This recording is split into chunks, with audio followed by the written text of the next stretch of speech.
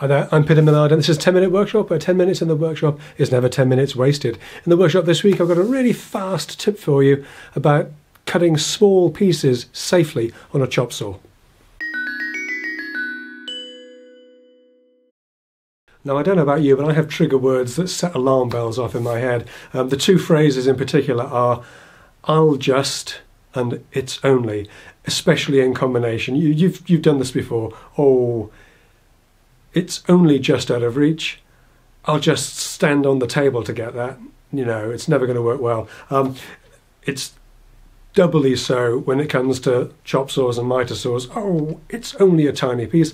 I'll just hold it with my fingers close to the blade while no, bad idea.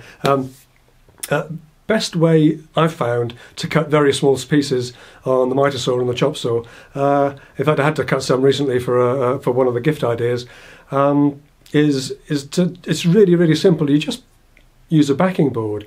Any old piece of scrap that you've got. I use a piece of 12mm MDF, shocker. Just run some double-sided tape over that.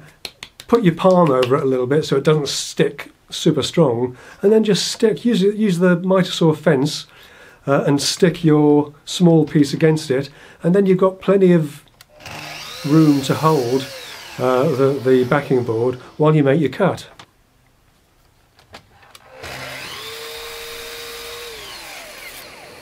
So that's it for this week's quick tip. Just keep an eye out for those trigger words. You know, whatever comes next is never going to be good. I hope you found that useful today. If you did, give it a thumbs up, share it out amongst your friends, and do consider subscribing if you haven't already done so. Well, hey, just check back on a Friday when there's always something new up at noon. I've got a low battery warning light flashing at me.